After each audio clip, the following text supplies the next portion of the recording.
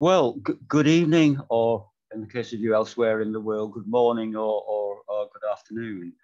And welcome to what I believe is the 10th, more or less monthly meeting of the History of the Printed Image Network. A very high standard has been set by previous speakers, and I think that you'll find that this will be kept up this evening by the two speakers we've got. Just a word of the way we're going to run things. The two speakers will each give their presentations, which will last about an hour and a half each. About half an hour each. Moment's panic there on Elisa's face. And then we'll take all the questions and answers at the end. And we've got about half an hour for that. Please put any questions you have in the questions and answer box, not in the chat box. Reserve that purely for greetings, comments, or other things.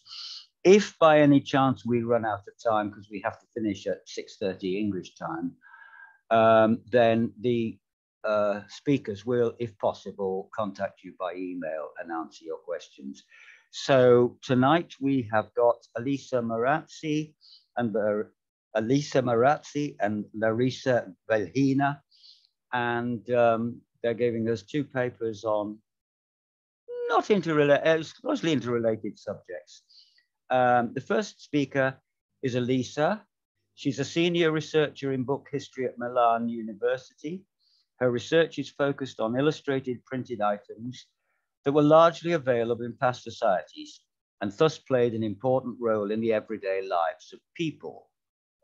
She has recently completed a Maria Skłodowska-Curie Fellowship at Newcastle University, aimed at researching children and transitional popular print from 1700 to 1900.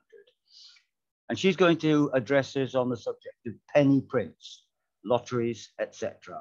Juvenile illustrated broadsides in Europe and beyond, 1700 to 1900. So over to you, Elisa. Thank you, Barry. Good evening, everyone. First of all, while I share my screen, I have a request for you all, which is to bear with my English. It's been 8 months since I left, I've moved back to Italy, and I feel my English is already vanishing, but I hope you will be patient. And if you don't understand, just ask me to repeat. Okay, I'm now sharing my screen, I hope. Okay, it seems to be working. Okay, so I am very happy and thankful for the possibility to present in front of an audience that does not completely coincide with my research field, which is mainly book history, as I believe that your inputs and comments will be much valuable. Today, I will present on the transnational history of illustrated broadsides in Western Europe in 18th and 19th centuries, with some incursions outside Europe. The geographical focus was chosen for two main reasons. It is the focus of a now formally concluded, but still very much in progress, Maria Skłodowska-Curie project at Newcastle University, and the funder is the EU. So that is one reason why I'm focusing on Europe. Moreover, the languages of Western Europe are somewhat intelligible to me, so that is why I chose this focus. The history of juvenile ephemera is well rooted in a tradition of pictorial broadsides widespread throughout Western Europe in formats and contents that, although varied, are often surprisingly similar in regions even far apart. In the 19th century, Western Europe and the Americas were literally inundated by broadsides carrying series of woodcuts described by short rhyming letterpress captions. It has been argued that such prints are the origins of the comic strip, but influences are indeed manifold. I shall hence leave this intricate matter to specialists of the field. I will rather describe and discuss the encounters of children with this kind of printed items, focusing on such materials that I call illustrated broadsides.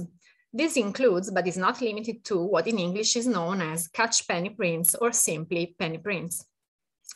Looking at the production of the 17th century English intaglio printers, Jill Scheffrin has argued that if we include pictorial prints in the history of juvenile books, we could backdate by almost a century the emergence of children as an audience for the English publishing business. In this talk, I will discuss evidence from many areas of Europe showing how, although at different times in different regions, illustrated prints, already a staple of the cheap print trade, were often a driver for the development of printed products for children. As I said, formats and contents were varied. However, by the half of the 19th century, a standard format took hold of the market. Across the Western world. It was single sheets measuring on average 40 centimeters in height and 30 centimeters in width. Often it was the half of a printing sheet, and they were conceived to be read in a portrait format. They narrated stories through a sequence of vignettes arranged in a variable numbers of rows and columns, hence the similarity with comics. The vignettes were printed by woodblocks, which very much influenced this layout. However, in some regions, especially Britain and Italy, intaglio printing was the main method. They could be black and white, dab-colored, printed on colored paper, or later on also color printed. But in all cases, they were printed on one side of a single sheet, of a half of a single sheet. Their simple materiality, combined with the very high print runs, led to their cheapness. In some cases, towards the end of the 19th century, some of them were even distributed for free, as they carried advertisements, either in the blanks of the page or in the verso of the page, of the sheet. Such prints are known, apologies, I'm just coming back later, are known with different names in many different areas. Catchpenny or lottery prints, Centsprenten in the Dutch countries, apologies for the pronunciation, I kind of read Dutch, but I can't speak it. Bilderbogen in Germany, Pliegos de Alleluyas in Spanish, and Planches d'imagerie or Feuilles d'imagerie in France, just to mention the more established. These broadsides have been the object of specialized studies on a regional and national basis, and more recently, scholars have started to study them in a transnational perspective as well. Given their attractive appearance and their hybrid status at the crossroads between bibliographical materials and graphics, they had also been showcased in exhibition and illustrated publications. What has emerged from research and publication and exhibition and publication is their wide circulation throughout the society that has led historians to define them an early modern mass medium. This was also suggested by some coeval observers, such as Theodor Fontane, who rhetorically wondered, what is the quote, what is the fame of the times compared to the civilizing task accomplished by the Bilderbogen from Neuruppin, referring to the prints from Neuruppin, the German best-known publishing center for these materials. Broadsides were a profitable business for many reasons.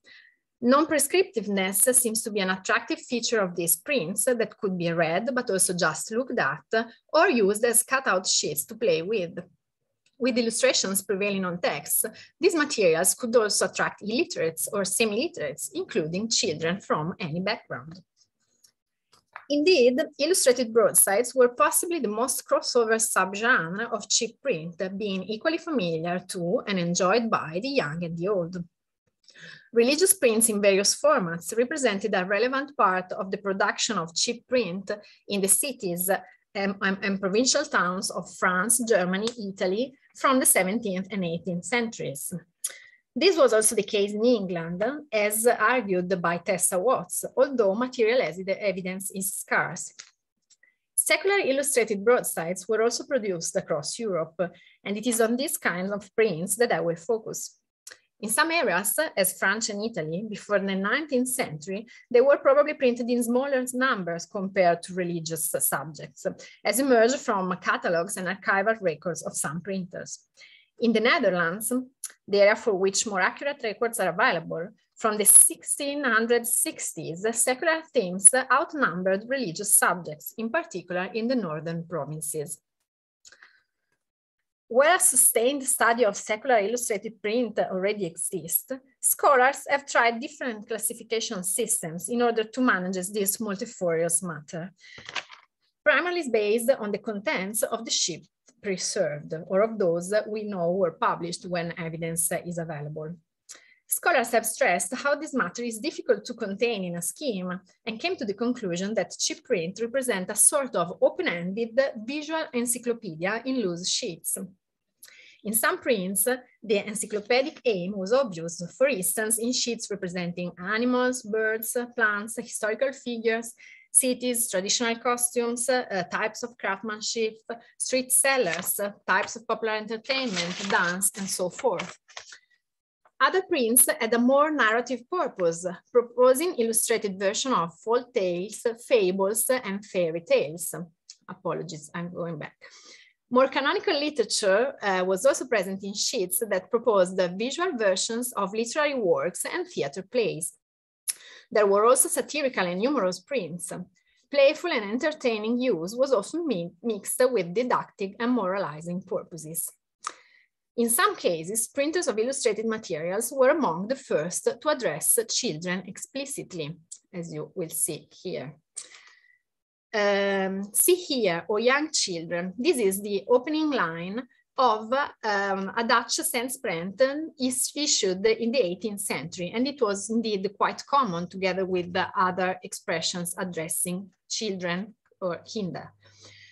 This suggests the interest of publishers for a juvenile audience wider than elsewhere on the continent due to widespread literacy and good spending possibilities. We have to remember that this happened in an area with little or ineffective censorship on printed products, great paper availability, and also of a diversification of printed products available, so that adults probably shifted to other forms of cultural consumption, and publishers of more traditional items had to find new strategies if they wanted to survive. The subjects of these early prints addressed to children were profane and often more narrative. This changed partially with the foundation of the Society for Common Benefit in 1784, which inundated the market with edifying penny prints to be used in schools. In the words of Gomis and Salman, who has recently studied comparatively Dutch and Spanish penny prints, the Dutch penny prints at the end of the 18th century evolved into the epitome of educational reform. In the 19th century, the core of the production moved to the southern Netherlands, today's Belgium, where Brepols and other printers based in Turnhout became the main publishers of sensprenten. By this time, the production had definitely become widely addressed to children, although we cannot rule out that adults enjoyed penny prints as well, especially as some satiric themes survived, as the land of cocaine. Throughout my research on children and cheap print, it has emerged that Dutch and English publishers were often the pioneers in experimenting for juvenile audiences. In the case of broadsides, for England, Tessa Watt and Sheila O'Connell have discussed that printed sheets, illustrated sheets, were printed mainly through copper plates, these resulting in lower print rounds that don't allow to assess how widely they circulated.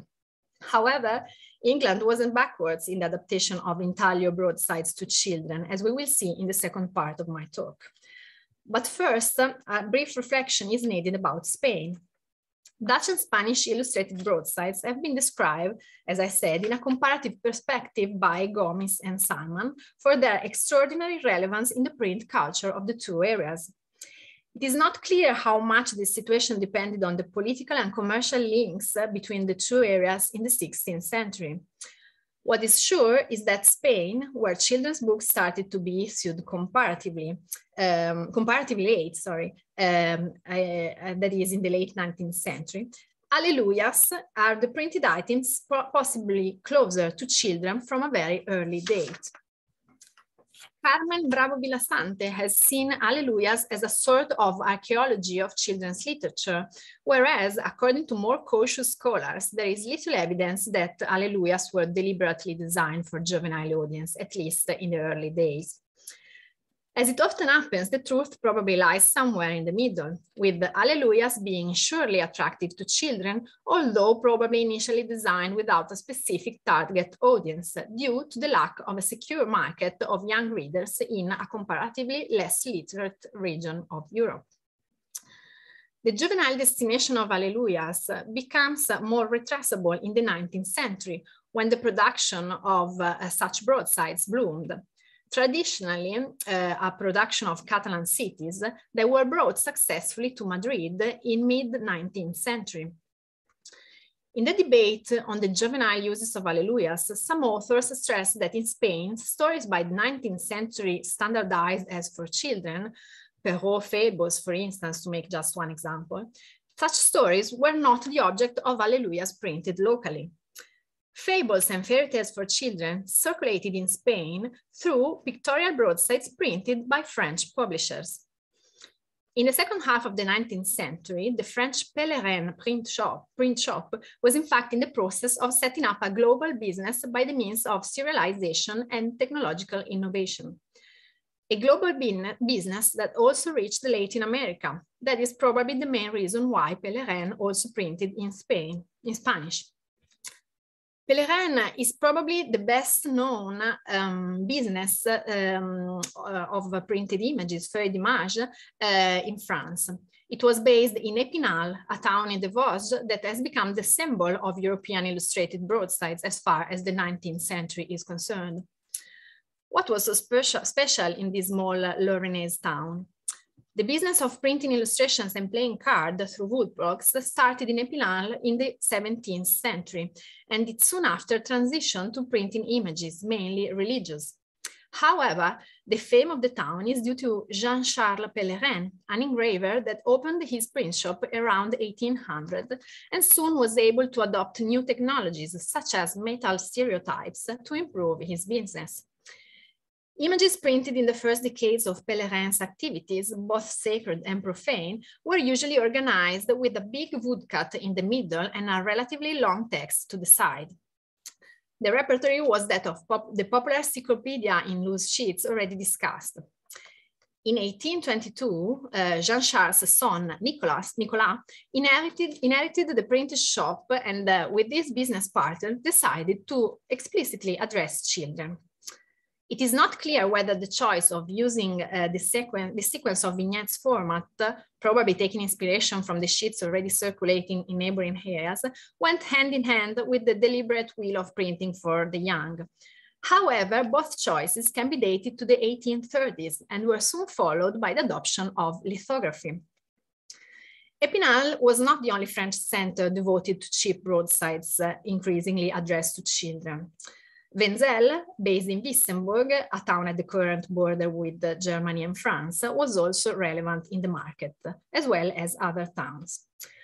Although Wenzel from Wissembourg printed also in German, the demand must have been far from satisfied by French printer, as shown by the success of Neuruppiner Bilderbogen, that is, Bilderbogen printed in Neuruppin, as mentioned before, a town in Eastern Germany.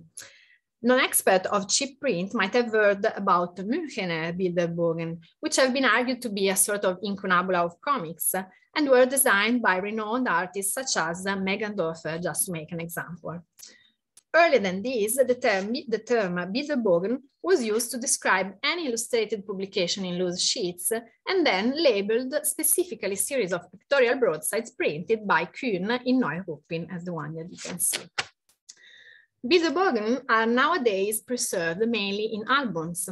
Indeed, when the evolution of printing techniques allowed, especially after the establishment of lithography, publishers soon capitalized on broadsides benefiting from a developing feature of the publishing market, serialization. In many regions, broadsides could be sold as loose items, as well as part of collectible series, as well as albums. This made them accessible to all budgets, but also encouraged the purchaser's loyalty. Another enlightening feature of these new juvenile broadsides is the intersections between oral and printed word. I wish I had more time to deal with the pictorial broadside that depicted the international version of the cries of theme, as you can see here. But perhaps this is going to be a topic for a new HoPIN talk. Let's hope so. However, what I want to say on orality is that by mid-19th century, the predominant format of a sequence of vignettes featured rhyming captions all over the continent. Unsurprisingly, as rhyme is not only pleasant and entertaining for both young and adults, but also enhances learning processes. Rhyme might also have been a useful aid for autodidacts or school pupils that were learning the rudiments of reading, and some broadsides were increasingly printed for such purposes. Heading toward the second and shorter part of my talk, let me draw a first conclusion. During the 19th century, the focus of printers of cheap prints became stronger on, the focus on children of printer of cheap print and of illustrated broadsides became stronger. This was reinforced by an extensive production of cheap do-it-yourself paper toys printed on broadsides, to which I will devote the second part of my talk. Pictorial broadsides have always had interactive and playful uses. Besides being used as the board for board games, other interactive uses that implied cutting figures out from the sheet are attested in the Dutch area from the 17th century. They are called billets de roi. These were cutout cards used for a role-play game played on Epiphany. Spanish Alleluias originated also from small cards to be cut out from broadsides and thrown on religious processions. In England and Scotland, but also in the Netherlands, pictures cut out from broadsides known as lotteries or dabbities were used for playing purposes. Here, we can see the intaglio printed items from the English-speaking world that I mentioned earlier. Figures cut out from such broadsides could be hidden between the pages of a booklet, as testified by this painting, a detail of a painting, a well-known painting. Children would then slide a pin between the pages where they had previously hidden the figures, the images. If by doing so they found a picture, they won it. Sometimes sheets published in the 19th century were deliberately printed for a playful use as lottery games. We have here 3 examples. In the Catholic world, broadsides allowing to build do-it-yourself nativity scenes were already successful in the 18th century. Here, the principle was to paste a broadside illustrated with appropriate landscapes and figures on thick paper or cardboard. After doing so, the scenery and characters of the scene were cut out and, where necessary, folded to build a 3-dimensional paper crib. Broadsides containing small depiction of soldiers were also successful do-it-yourself paper toys from the late 18th century. Moreover, cutting out figures from broadsides was already in use for decorating purposes. Many printers sold sheets for lacquering. The same principle could be used for any purpose, and so it was. A wide range of paper soldiers, but also of dolls, theaters, and construction toys started to appear in the form of illustrated broadsides from the 1850s. It can be argued that printers of cheap illustrated broadsides started to renovate their stocks when inspired by publishers specializing in books for better off children. In the second half of the 19th century, a series of broadsides issued by Pellerin, Kuhn, and other colleagues increasingly include do-it-yourself paper dolls, theaters, shows, and so on. Illustrated broadside thus made available to a wider audience what we can call the highlight of the Victorian novelty.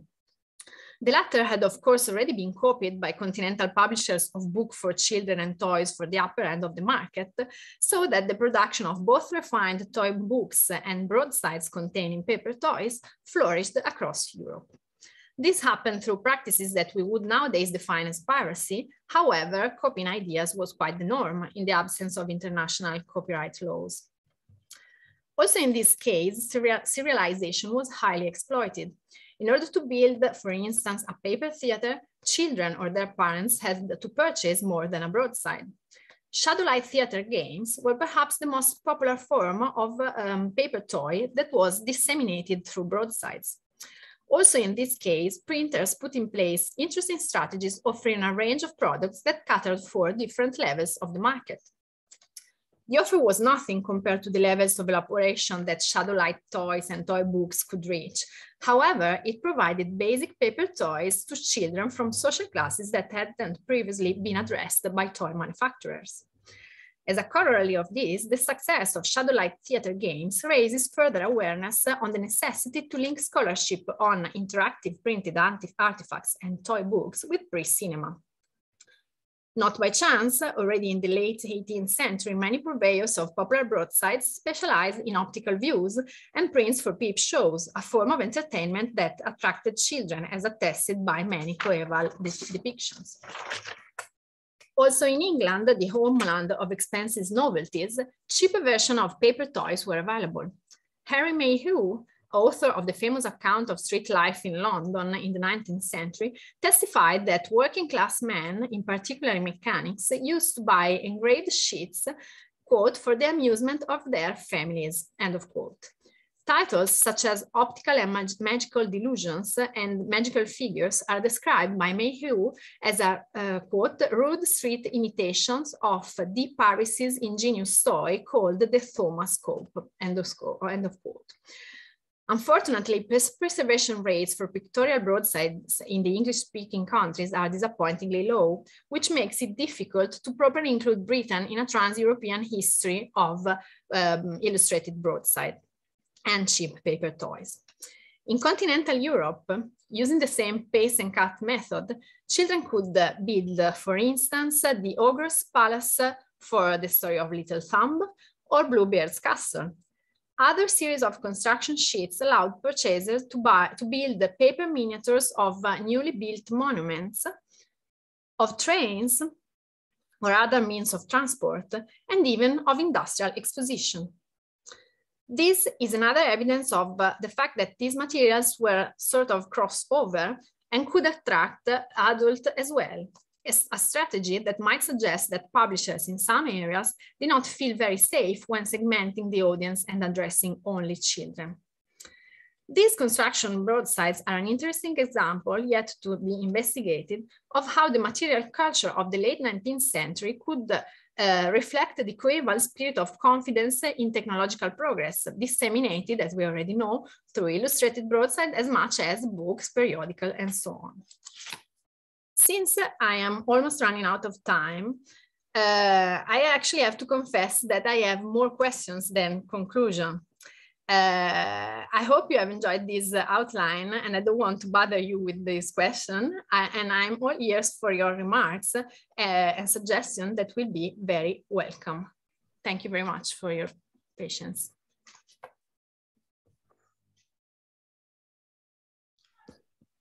Well, thank you so much, Elisa. I'm sure that's going to elicit a number of questions. I've certainly got one or two comments to make when the time's appropriate. But without any more ado, we'll go straight on to Larissa Vilhena. She is a doctoral candidate and Irish Research Council Government of Ireland postgraduate scholar in the Department of History of Art at Trinity College, Dublin. A current area of research includes Moxon's Tennyson, Victorian illustration, and pre-Raphaelite art. So without any more ado, Larissa, over to you. Thank you very much. I'll share my screen.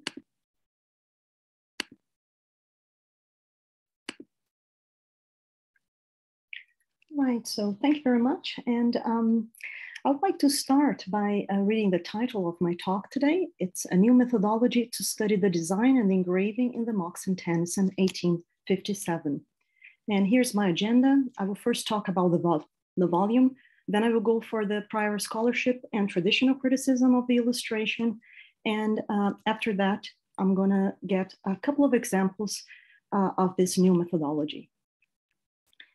So This presentation is about the illustration in the 1857 illustrated poems, more commonly known as the Moxon Tennyson or Moxon, by English poet Alfred Tennyson, published by Edward Moxon. And the volume comprises a selection of poems from previously published works by Tennyson. The 1857 edition has 375 pages and a total of 80 poems. Almost half of all of them, are accompanied by illustrations of varying dimensions. Of the 54 illustrations in the book, 24 were designed by leading artists of the day, including 5 academicians, namely the British artists Clarkson Frederick Stanfield, Thomas Creswick, and John Calcutt Horsley, as well as the Irish artists William O'Reilly and Daniel Maclise. The remaining 30 illustrations were created by 3 younger artists, the Pre-Raphaelites William Holman Hunt, Dante Gabriel Rossetti, and John Everett Millais. The Moxon drawings were converted into wood engravings by 6 established engravers, namely the Dazzi brothers, William James Linton, Thomas Williams, John Thompson, his son Charles Thompson, and W.T. Green. The Moxon Tennyson was published in May 1857. Today, the volume is regarded as a landmark in Victorian illustration on account of its aesthetic diversity, which was highly unique in the history of 19th century illustration. Now I'd like to turn to the prior scholarship and traditional criticism of the volume.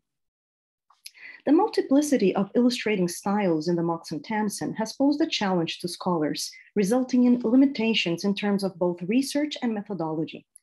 An issue relates to the lack of published research on the Moxon illustration conducted from a visual, cultural, or art historical perspective.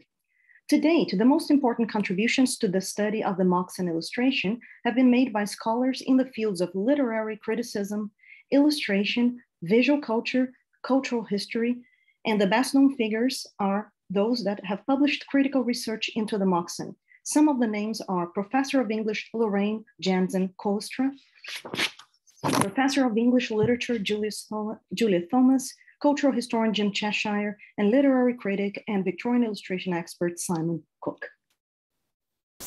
So I here propose a new methodology to study the illustration. This paper recognizes a deficiency in the multidisciplinary research in the Moxon illustration.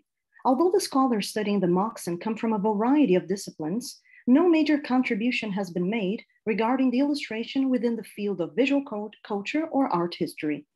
This fact has led to a unidirectional flow permeating the analysis into the illustration and poetry relationship, which begins with a word and then addresses the image.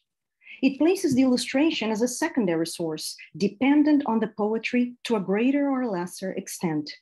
So far, the methodology has tended to adopt 2 key terms in the process, whereas literal has been used to denote the images that are rather faithful to the text. Interpretive illustration is then used to label designs that add their own interpretation to the verbal source. This paper disputes these long-established research patterns and methodologies stemming from various disciplines other than that of visual culture or art history. Its aim today is to put forward a new methodology which has a visual viewpoint, placing the illustration first, and starting with illustration as the analysis, and then going from there to analysis of the relationship between image and text. I would like to start with my first case, the illustration for Tennyson's Mariana in the South. The Moxon Tennyson illustration for Mariana in the South is a wood engraving by William James Linton on the right, after Dante Gabriel Rossetti's drawing, which we can see on the left. The drawing is in turn based on a study by Rossetti, which is kept in the collection of fine arts and drawings at Birmingham museums, and you can see that here. In the engraving, Mariana is depicted in profile in front of a crucifix, leaning forward and kissing Christ's foot. Her hands are firmly holding 2 letters, with several more lying on her lap and others scattered over the floor. She's wearing a long cloak falling around her. Her long straight hair flows down her back, reflected in the tilted mirror to the right, in which the upper part of the cross is visible. The room appears to be a sacristy in a church, as is evident from the shallow basin built in the niche wall to the left. At the back of the room is a large window with securely closed wooden shutters. Rossetti's picture functions as a visual source that informs the reading of the poem. Before reading the text, the viewer and reader is introduced to the figure of Mariana, who is presented as a religious woman worshiping Christ, represented by the crucifixion sculpture. With her eyes shut, Mariana seems oblivious to her surroundings, while the viewer can scrutinize the details in the setting. Turning to the poem, Mariana in the South by Alfred Tennyson, it was first published about 25 years before the design was made, and it was revised in 1842. It presents the central theme of solitude felt through the perception of senses. It presents 8 stanzas, each with 12 lines following the same alternating rhyming scheme. The refrain is usually found in the last 4 lines of each stanza, in which Mariana's voice is heard. The repetition of the words night and morn strengthens her agony, and recurring words like alone, forgotten, forlorn describe the state in which she finds herself. She has been forsaken and is now on her own, pitifully sad and lonely. In both the poem and the illustration, there's a clear focus on the protagonist Mariana. However, Tennyson and Rossetti remove her from the context of Shakespeare's play Measure for Measure, in which she is only a supporting character, and they make her the leading figure. In the poem, Mariana is in a house which is close latticed, as you can see here in the poem highlighted. This isolates the inner space from the outside. In the engraving, the room appears to be a sacristy. The window firmly shut in the back communicates the same idea of isolation present in the poem. Neither Mariana nor the viewer can see the outside world. As a result, the viewer is invited to enter the solitary world of Mariana, which is the main theme in both Rossetti's picture and Tennyson's poem. Besides the key theme of loneliness, the religious aspect dominates the illustration. The figure of Mariana is kneeling at the foot of the cross, kissing Christ's feet as a sign of her devotion and belief. The crucifixion does not stem from Tennyson's text, though. Tennyson's character is praying to the Virgin Mary. Quote, low on her knees, herself she cast, before Our Lady murmured she, complaining, Mother, give me grace to help me of my weary load, unquote. The Marian component of the poem can be seen in the figure of Mariana herself, as designed by Rossetti. Her ample cloak with a hood and the pronounced folds in the fabric resemble Albrecht Dürer's depiction of Mary's garment in his woodcut titled Madonna on the Crescent, as part of the series The Life of the Virgin from 1511. The sharp contrast of light and dark in Mariana's clothes, achieved by Rossetti's handling of the pen, is similar to Dürer's treatment of Mary's garment by cutting into the woodblock. Rossetti draws on Dürer's skillful use of contours, composed of short yet thick lines cut in various directions around which hatching has been applied. Whereas Dürer makes use of gradient shading in a complex arrangement of drapery, Rossetti's heavy ink strokes remain visible in the darker areas achieved by hatching and cross-hatching. Turning to Linton's engraving, on the far right, there is a slightly softer application of contour lines than in Rossetti's drawing, especially in the region around Mariana's waist and legs.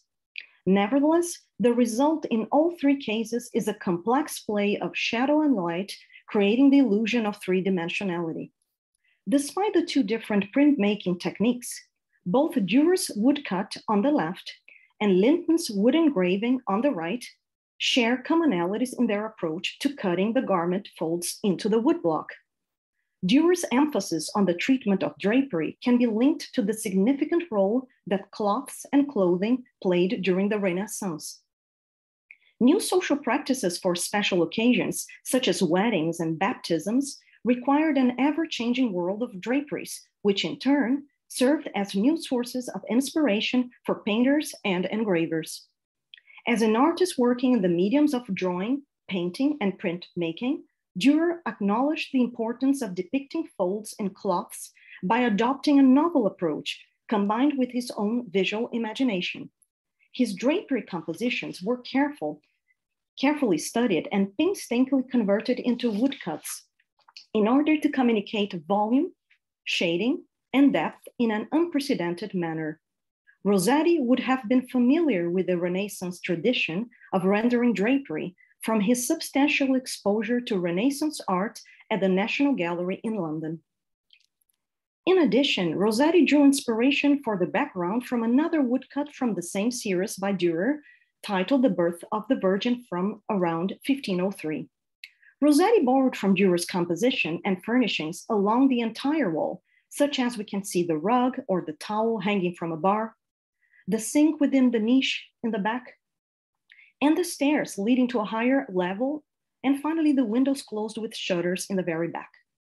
By sourcing his design from Dürer's woodcuts for the Life of the Virgin, Rossetti was adding Mary in a less overt way, not by means of a statue of the Virgin, but rather by turning to an earlier print. In other words, Rossetti's design is not a literal one with regard to the poem, as it is not faithful to the text, which features the Virgin instead, but rather it cites her from a visual source, Dürer's woodcut.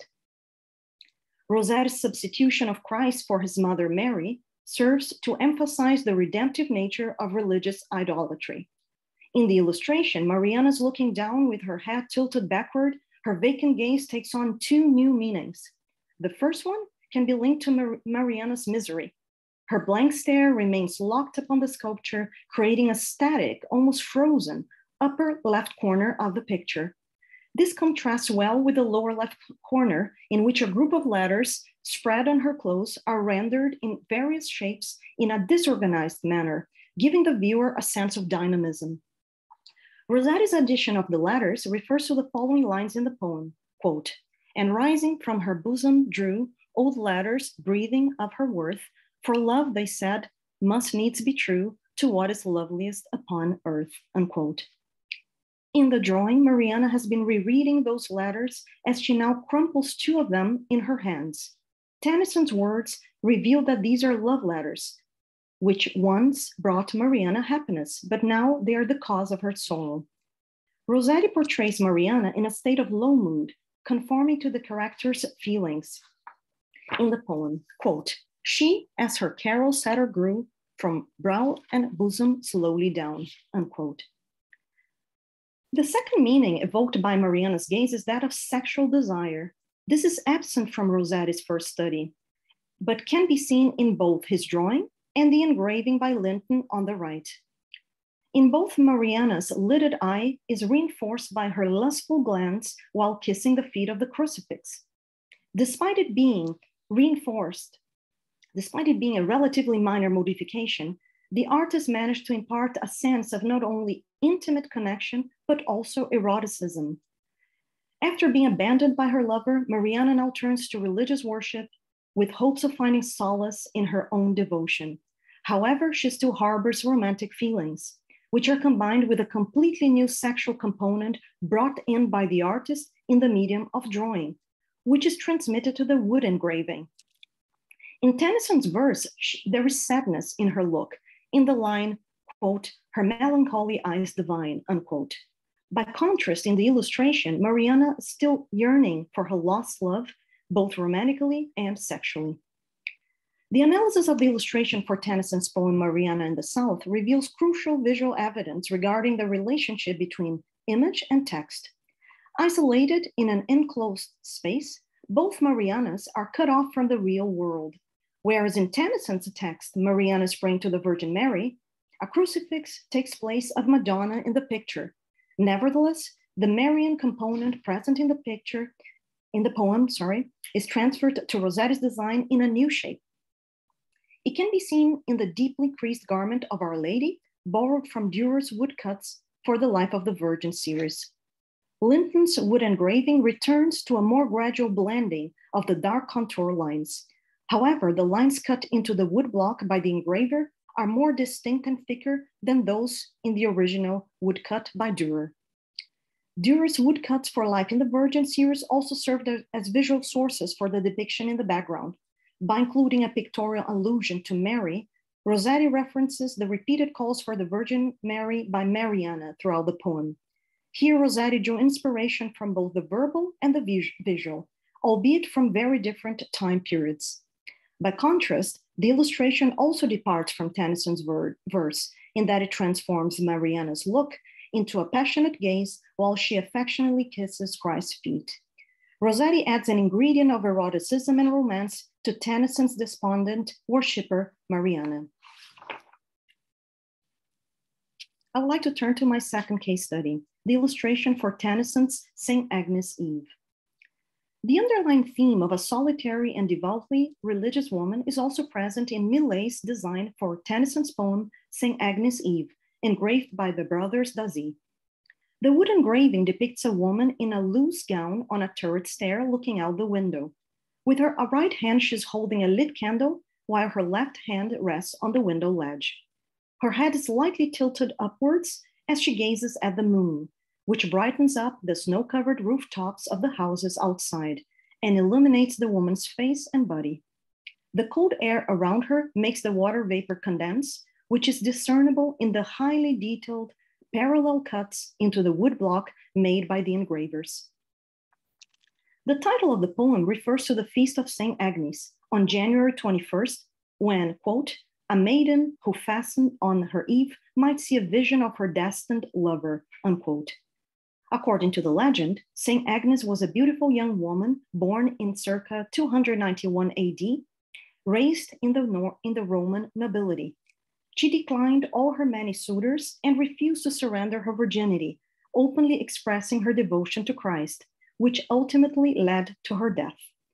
She thus becomes a virgin martyr and patron saint of girls. Tennyson's poem, which was first published in 1837, was largely influenced by John Keats's poem, The Eve of St. Agnes, from 1819. In Tennyson's poem, an interior monologue takes place in which the woman assumes a poetic voice. It relates to the euphoric vision of the woman as a lonely nun in a convent looking out the window. Instead of her future husband, however, she finds God, or the heavenly bridegroom, who shall cleanse her of all sin. The poem has 3 stanzas of 12 lines each with an alternating rhyming pattern, but lacking a refrain. The first page of the poem, St. Agnes Eve, in the Moxon volume, reveals an unbalanced relationship between image and text. The headpiece illustration occupies a large area of the page and is much more prominent than the 4 lines of the verse that follow. The rectangular frame creates a space within the page into which the viewer is lured. By positioning the figure of the nun in the center of the picture, Millet allows the viewer to take part in her psychological state. For that, the descriptions taken from the poem that create the poetic imagery are now transformed into the artist's own visual language, according to his own pictorial imagery. The vertical orientation of Linton's wood engravings emphasized by the parallel lines along the center of the winding stairs, the left edge of the window as well, and St. Agnes' long gown.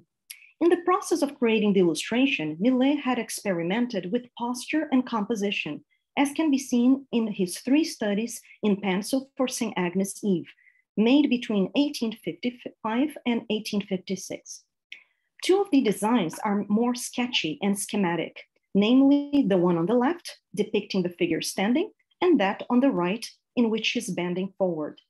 By contrast, the drawing in the middle is much more detailed. The woman's face in profile is traced in a slightly thinner outline, revealing her facial traits, as opposed to the other 2 sketches. Although Millet drew the figure sitting on the staircase, the thorough execution and the attention to detail indicate that the artist had intended, at some point, for this composition to be used for the final drawing, which would then be converted into a wood engraving. This begs the question of whether the engraver would have seen Millet's sketch on the left, in which St. Agnes is standing, in which case he would have had an agency in the choice of design. Alternatively, Millet might have recognized that a standing figure would enhance the sense of verticality in the composition, thereby discarding the design of the woman sitting down. In addition, St. Agnes was supposed to be depicted looking out the window of the convent. For that, her head should be turned upwards as she stares at the sky, where her heavenly bridegroom will appear to her. Thus, the figure in an upright posture aligns with her deepest wishes to ascend to heaven and join God, as in the poem. When it comes to the scene indoors, the illustration makes three references to the verse. First, the woman's clothes are described in the lines, quote, "These white robes are soiled and dark," unquote, and, quote, "Draw me thy bride a glittering star, in raiment white and clean," unquote. Likewise, the figure in the illustration is wearing a white nightgown.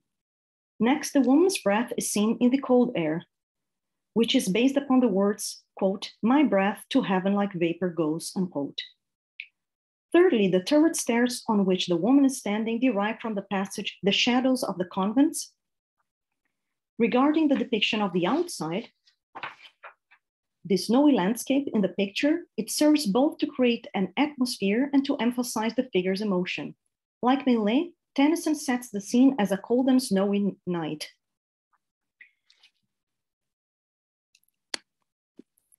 Quote, "As are the frosty skies or this first snowdrop of the year," unquote. But that is as far as Millet goes when illustrating the figure's surroundings in the poem. Unlike Millet's picture, Tennyson's story takes place outside of the convent. And there is no visual cues for these golden doors that appear in the poem, gates, nor for the shining sea, all of which impart a dreamlike quality to the setting of the poem.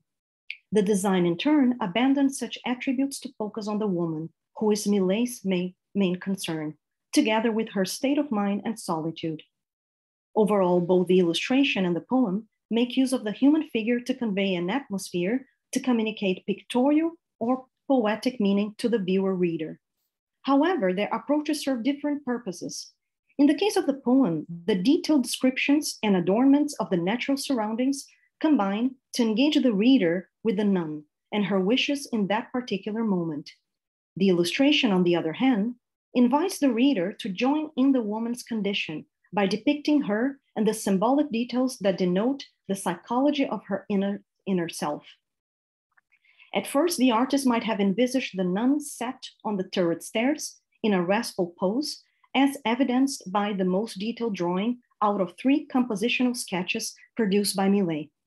Yet, the wood engraving depicts the figure standing, which could be a sign of the engraver's role in the making of the illustration. This may be regarded as a way of either accentuating the vertical orientation of the picture in purely compositional terms, or metaphorically agreeing with Agnes' wish to go to heaven. While Tennyson's text poetically reinforces the nun's emotions, the illustration allows for an immersion into her psychological state in visual terms. I'd like now to draw a conclusion. In conclusion, the Moxon-Tennyson scholarship has tended to place the poetry first when studying its connection with the engravings and the drawings. The objective of the new methodology presented here is the adoption of a visual viewpoint, which allows for an investigation of the relationship between the design and the engraving. For that, it begins with a picture and then continues with a comparison between image and text. The 2 examples, namely Rossetti's illustration to Marianne in the South and Millet's illustration to St. Agnes Eve, were selected with a view to testing the validity of this methodology, which has the potential to expand and add a visual-based contribution to current approaches to studying the Moxon illustration. Thank you.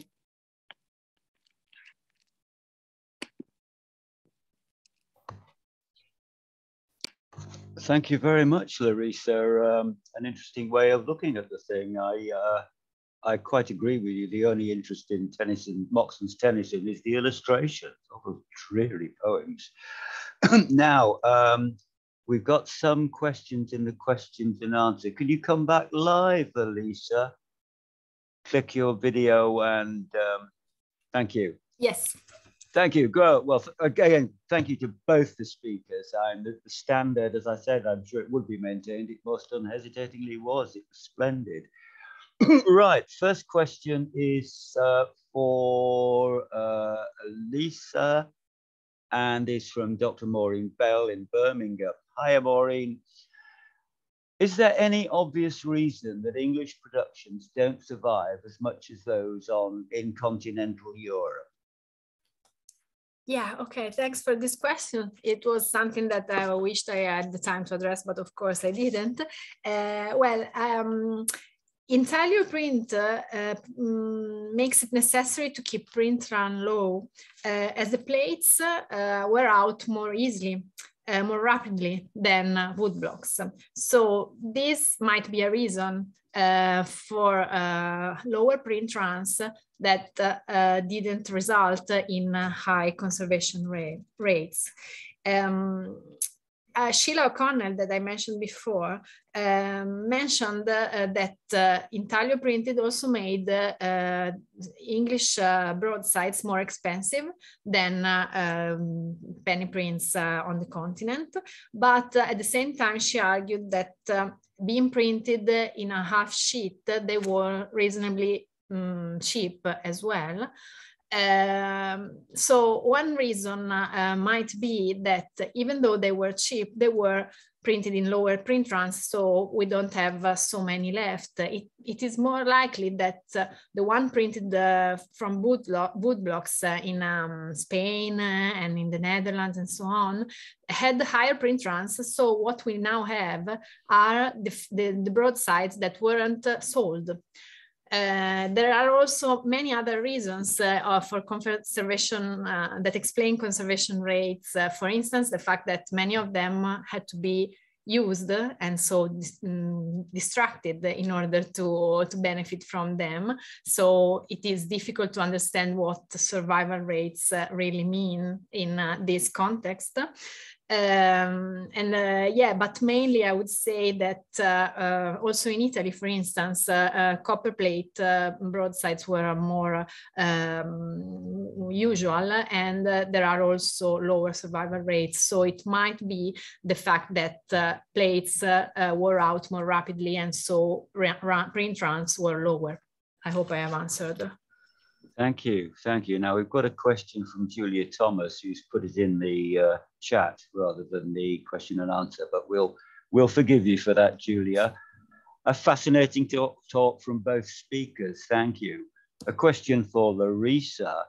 To what extent do you see the wood engravings as having more agency in this approach? You're muted. Yes, I'm okay. I think that this is something that hasn't really been studied anyway. So people talk about the illustration as one thing. That's where I'm trying to detach the two things. So there's evidence that the final drawing before the engraving was made is not exactly the same as the final version of the engraving. So there is an agency there by the engravers. And the examples I brought are just 2 out of 54 illustrations. This is a very, very, how could I say, broad a topic anyway. But I think that this is something that is just beginning to be, dealt with, I think. Thank you. Now one for Elisa again. I have 2 questions. The presentation reminded me of the collection of figures of soldiers in the Musée de l'Armerie in Paris, some made of paper. Were these also popular prints, or were they materials aimed at other audiences? And in connection with the above, and perhaps it was mentioned, but I got lost in translation, can any national turn, in inverted commas, be discerned in the contents of penny prints at lotteries in the 19th century? Before answering that, I don't know if you're familiar, well, you almost certainly are familiar with the Musée de l'Imprimerie at Pellerin's place in Épinal. When I was there a few years ago, I bought a number of their broadsides, and amongst them, I've got a big broadside sheet of half a dozen grenadiers, colored grenadiers in mid-18th century military uniform that clearly I would imagine meant to be cut out and put on cardboard for playing soldiers. Anyway, answer Juan Murillo's question, if you would, Okay, rather than listening to me reminisce. Thanks. Yeah, I'm more familiar with the Pèlerin Museum than with the Musée de l'Armée. So I don't really know these soldiers that Juan, you mentioned. But I had a rapid look in Google, and from what I see, they are exactly what I mean. They were probably, yeah, from broadsides and pasted on paper, thicker paper, and cut out from that. And as for the second question, I think, well, if you mean national turn, meaning how national themes and ideas were, if they were used for in the conception of these sheets, broadsides. Yes, sometimes they were. For instance, the lottery sheet that I showed about Italy has, and probably this is the reason why you posed this question. I don't know. I just guess. You can see that there are national symbols in it, like the flag, the symbol of the dynasty of the Kingdom of Italy, and so on. So yes, actually, I think this, I looked at them from a material point of view, an history of children point of view, but they are a mine for any study of cultural history related to the masses and the everyday lives of common people. So yeah, I can't answer more, but there are traces of this in the broadsides. Thanks for the question. I've seen an example of one which was undeniably national, politically national. If I remember rightly, it was two young boys trapped in Alsace-Lorraine when it was lost to Germany in the Franco-Prussian War, and how glorious it was that they could return to the motherland afterwards. It was very, very political thing. You know, not the, well, I suppose, yes, bring the children up to believe what you want them to believe. There was another one, where was it gone? Larissa. This is from Alan Roche. What do you make of the tension between text and image in Mariana?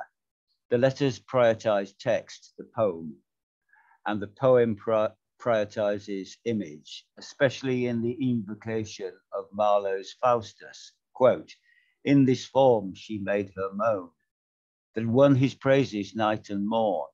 And ah, she said, but I wake alone. I sleep forgotten, I wake forlorn. Sounds almost improper.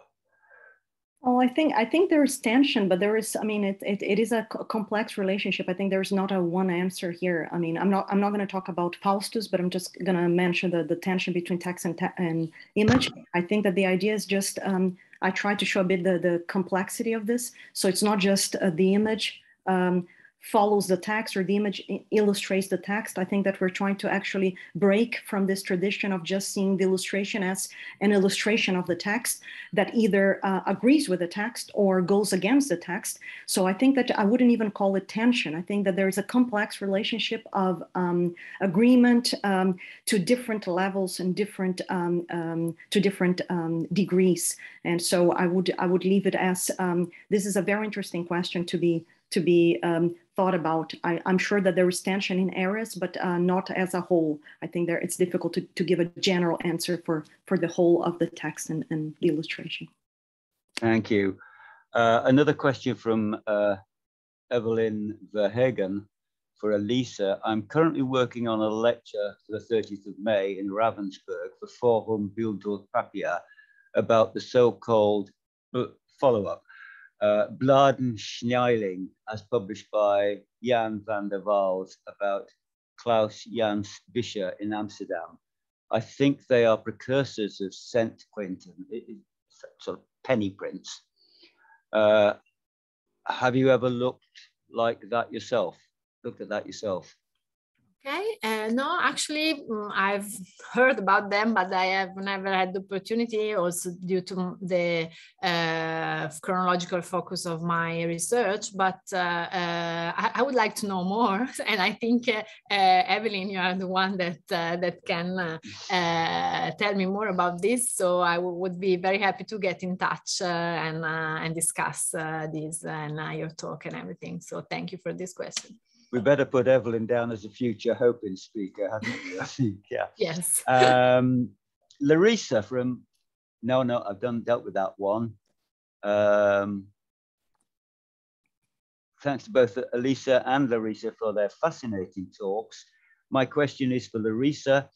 I noticed that your examples for the Moxon Tennyson were all specific to pre-Raphaelite illustrations.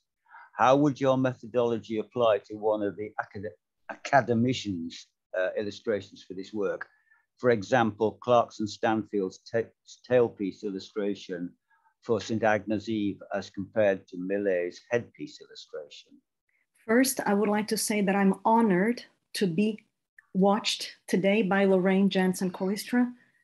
I am I have read everything that she has written. I am actually blushing now, but I have to say, you are. wherever you are, it is an honor to get a question from you. I will drink some water and start. I'm just like it's just like, oh my God, it's okay. Okay, let me see if I can do this right.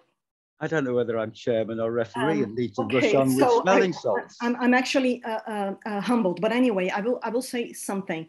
I have already done both, and just for practice. So I applied my methodology to both illustrations to St. Agnes' Eve, Millet's, the one that I presented here, and Stanfield's, which is a very different one. I decided not to bring it today because I thought that it would be a better comparison with two illustrations that more people would have seen, just because of that. But of course, it could be used as well. I think the first principle for me is not to really think about this comes from a pre-Raphaelite and this doesn't come from a pre-Raphaelite, but this is an illustration. It is a drawing that has been converted into an engraving. And now we are looking at the illustration on the page. Within the page, we have a poem, and that is where I would go. So I think that my methodology is basically not to think about whether this is from Millet or Rossetti or Stanfield, but actually treat this as an illustration. And even things like the vignette or being let's say, having a frame, I think they are not really so important. I don't want to actually just focus on specific characteristics so that I can continue with the bias between pre-Raphaelites and non-pre-Raphaelites. My point of view here is they are all let's say illustrations on a page, and they can be analyzed as such. I think that it's very different because it is basically in architecture. So you have a church on top of a mountain. I mean, if people have seen that, you will know. And this is the end. It's the tailpiece of the poem. And it is actually a very interesting thing that now you are not really within the St. Agnes, but you see her actually very small kneeling. So it is a very different type of illustration, but I wouldn't say it's better or worse or anything. I think that pretty much you could start and analyze in the same way, trying to find points in common. So I would definitely have used that, and I have done that. I just decided not to bring the two illustrations for the same poem. But anyway, I'm very, very happy to have answered perhaps part of your question. Thank you. Have you recovered your composure? And another question for you from Simon Lake. Is there any correspondence revealing historical discussions between artists and engravers during the process of creating engravings from original drawings? Yes, quite a few. I'm not really going to say much about it because this is part of my PhD, and that's what I'm doing. So basically, there's quite a lot. Unfortunately, it is not really balanced. So you have a lot more from certain artists and certain engravers. For example, more from the Dazi brothers, more from Linton. as opposed to other engravers and other artists. So it's definitely not very balanced and even across the board, but there's a lot of interesting, let's say, correspondence there. And I think that this is something that, you have to spend some time and look, and it can actually give us a lot of insight into the process of making not only the drawing, but the conversion into the wood engraving. Just replying to somebody, sorry. It's from Juan, who just says, thank you both very much. Fascinating research, and thanks also to HoPIN, a really special place. Right, back to questions.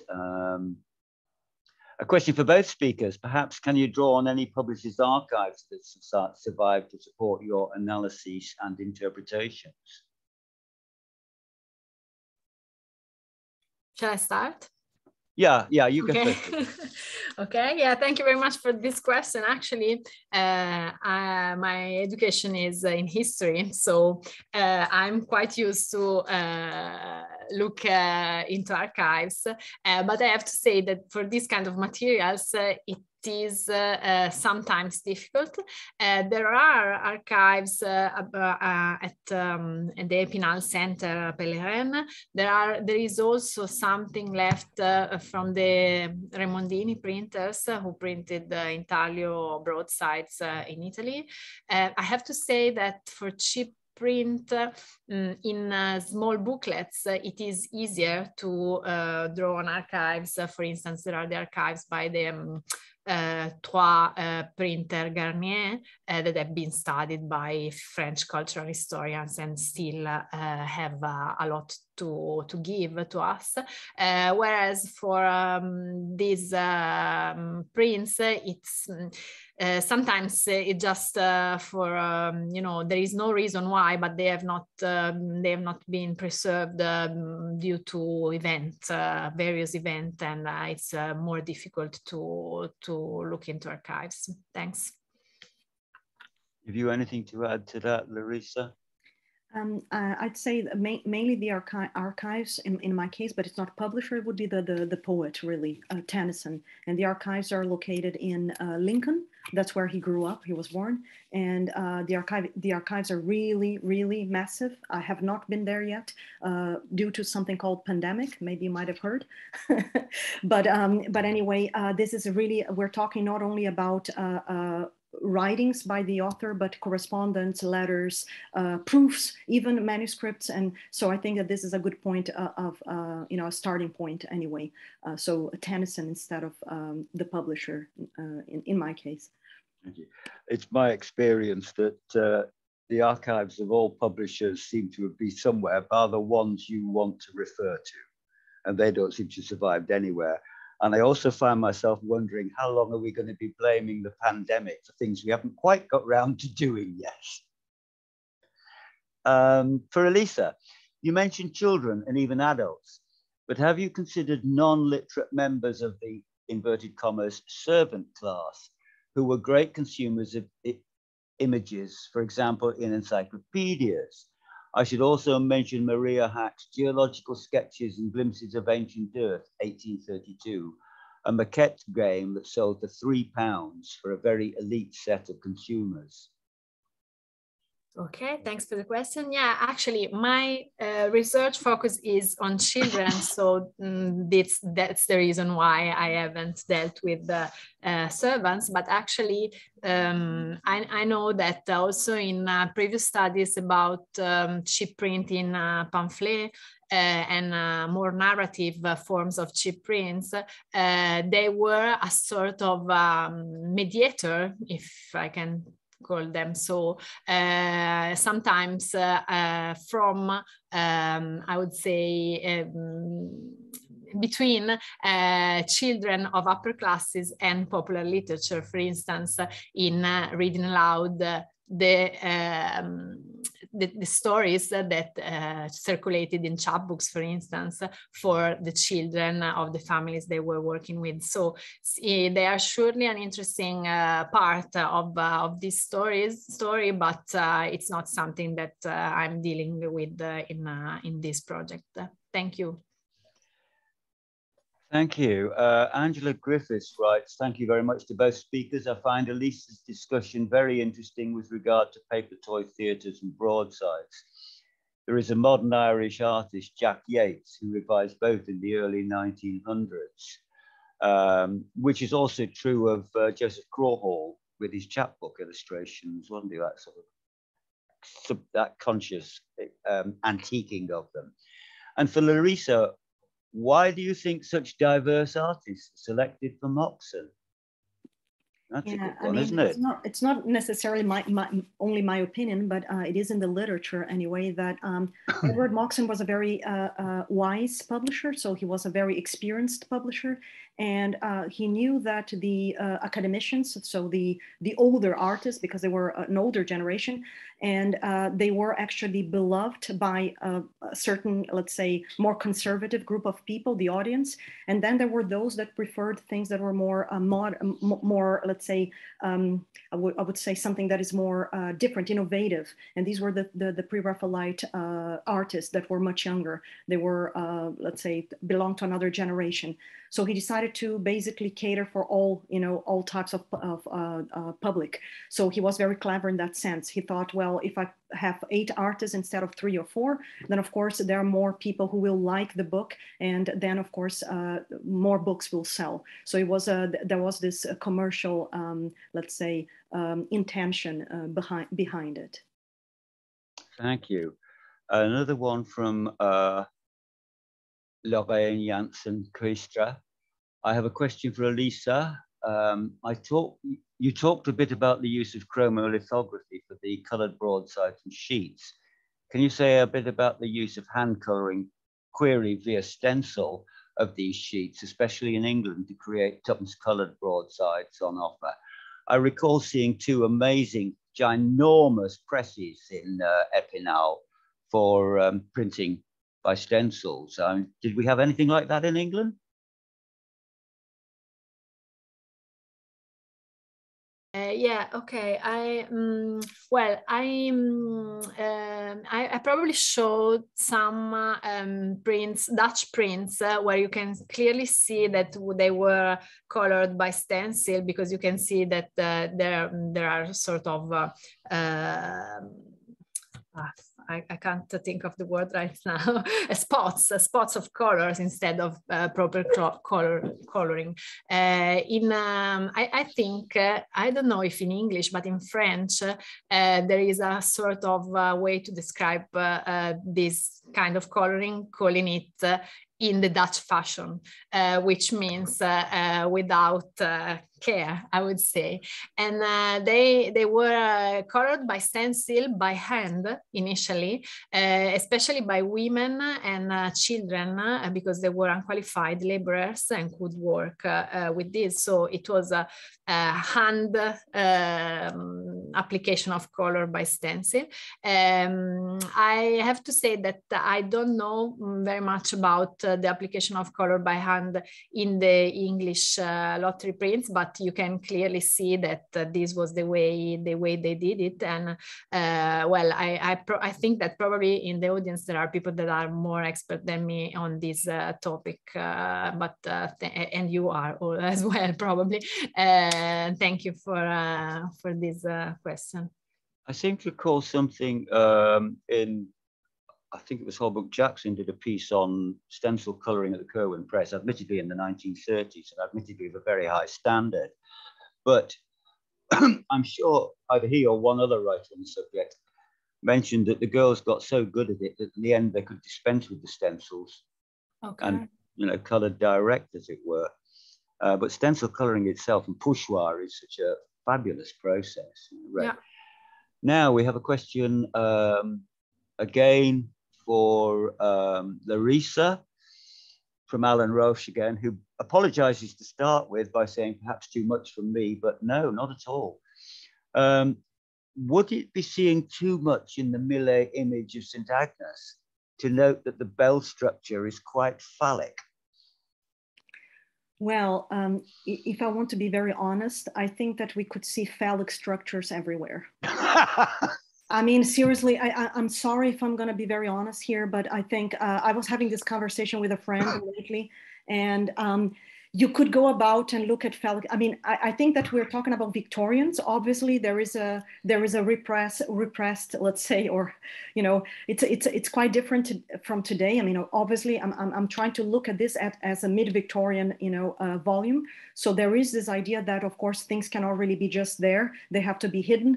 So I'm not saying that there isn't. I think that we could then claim that there are many other illustrations within the same volume that might have phallic structures. But one thing that is definitely important about that bell, which is in the background, you might not have remembered. I mean, for others, it is a tiny little thing inside a house outside the illustration that I showed you. The second illustration is that Millet has another illustration in the volume that is called The Death of the Old Ear. And it is basically inside a house with a bell. So that is something that could be actually related. So you have an illustration of herself looking, and then you have another illustration of within the house. And there is within a tower and you see the bell. The bell is actually the protagonist of the story, if you will. So I think that connection could be made between the two illustrations. Now, whereas that is phallic, I will leave it up to your imagination. Brings to mind that Clerihew, Didius Philistus, made himself ridiculous. He thought that a thimble was a phallic symbol, but I digress. Adanda to Lorraine Christer's question.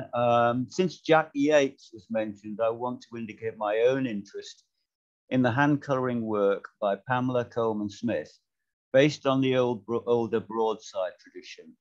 Pamela Coleman Smith co-edited and hand-colored a broadsheet with Jack Yates, and then went on to create her own hand-colored little magazine associated with the Irish revival movement, The Green Sheaf, in 1903 to 4. So that might be something for one or other to follow up on. Just a couple of observations of my own, initially for Elisa. You mentioned in passing books of cries or sheets of cries, which seem to have held an amazing fascination for children. Are you aware of David Hounslow's paper, The Moving Market? It's in one of the Print Networks volumes that I co-edited.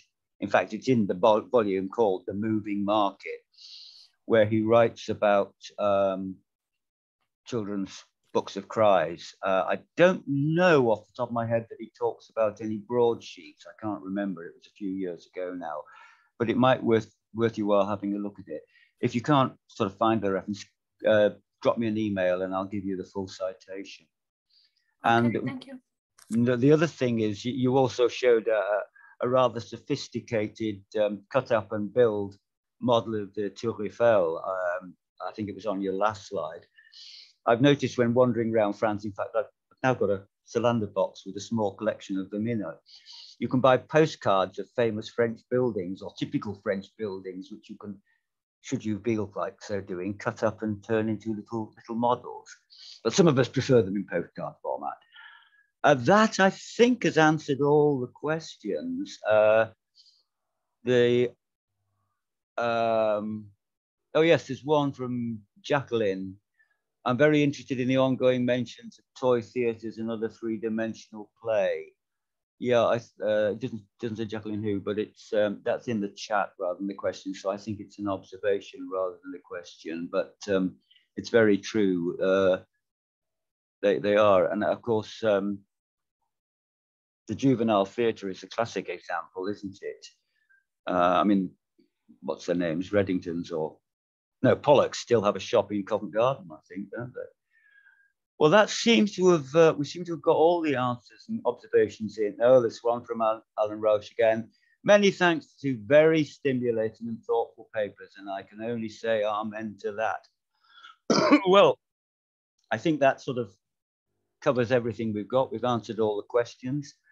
So if we could all kind of, as it were, give a sound round of applause, even if none of us can see it, to two excellent speakers who really have enlivened a sunny afternoon for me in Cumbria. Right? It's been super. Thank you very much indeed to both of you. Can I hand back to you now, Elena? Thank you, Barry. So we'd just like to thank all of the attendees for joining the events, and then we will end the webinar there if there are no further comments. Okay, that's great. So we'll end the webinar there, and thanks again for attending, and we hope to see you at the next event. Thank you. Thanks for having me. Thank you very much.